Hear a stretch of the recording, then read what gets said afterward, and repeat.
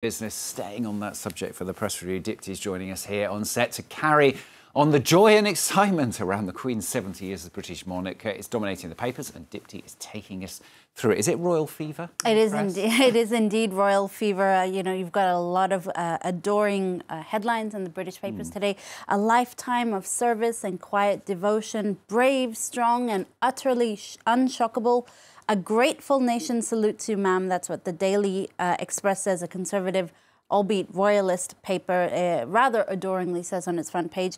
A 4-day party, of course, is well underway in the UK, Stuart, for our Queen, for our Britain.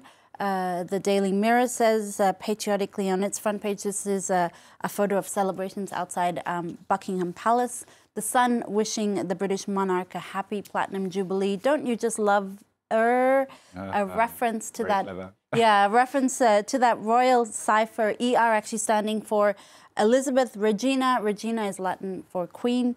There's also an incredible collage of Queen Elizabeth photos on the front page of the Eye today. An unprecedented moment in British history marked by a weekend of partying. It says 70 not out, an obvious reference to a very British sport, cricket. Even the usually acerbic British Illustrated Press are very adoring today as well. Uncharacteristically, a Platinum Jubilee celebration from the Daily Telegraph's cartoonist Patrick Blower, of course, in the form of the Union Jack there. France is staunchly Republic, and yet they're still very much behind the Queen and today. That's right. They do love the Queen for some reason. I think they find it all very interesting and beguiling. So much so that she's on the front of a couple of French papers today, actually. Le Parisien pays tribute to Queen Elizabeth. Chapeau, it says, hats off to you, an historic moment. 70 years as Queen. Le Parisien tells us that 7 times longer than Charles de Gaulle was president. She has seen through Churchill and Kennedy, Mao and Mandela, Obama and Thatcher, Gorbachev and Indira Gandhi. She's seen it all. She's actually outlived most of them as well, Le Parisien's editors say.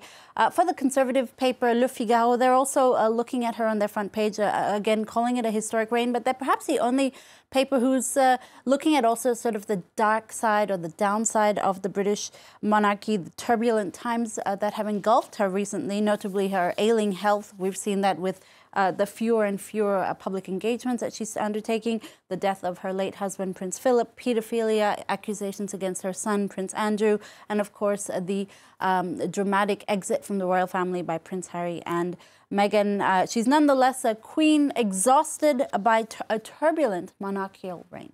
There's another story that's dominating the papers as well. This is reactions to that verdict from the Johnny Depp and Amber Heard defamation trial. Well, it's garnering a lot of opinion pieces today, Stuart. An orgy of misogyny, that's how this writer from The Guardian puts it. She calls the verdict, quote, strange, illogical and unjust, which has the effect of sanctioning Johnny Depp's alleged abuse of Amber Heard and of punishing her for speaking up about it.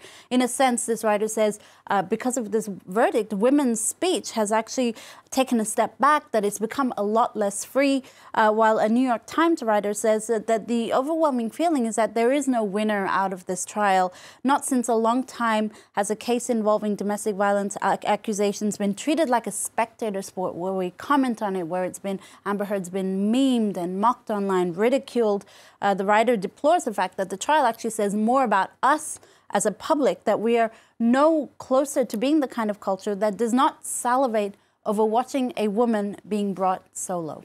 Yeah, interesting way of looking at it. Now, finally, let's stay on the topic of celebrity. This is a new fashion trend, once reserved for underwear, which is now becoming outerwear. Are there pictures to go with this? Yes, there are pictures. Okay, right. I didn't ask them to blur it, so okay, there's nothing to blur, actually. Right.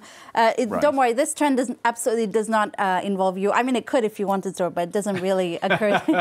It's a nipple pasty, you know, the kind of pimped out adhesives that cover a woman's nipples while bearing pretty much everything else of her breast. A trend that really arose from the burlesque industry and sort of the pasties became known as boob jewelry, and it sort of became a statement in itself. The Guardian tells us that, you know, celebrities have been wearing pasties forever, but they usually were underneath something.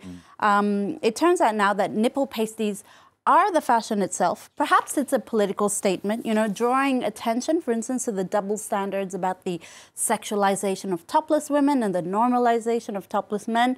Or maybe it's just a trend, you know, we had underboob, we had side boobs, and now maybe the humble nipple is getting its 15 minutes of fashion fame. They've got to find something, haven't they, to change things. Exactly. I wouldn't recommend it for tomorrow's press review. No, don't worry. No, there's no risk of that happening here. No, from this side either.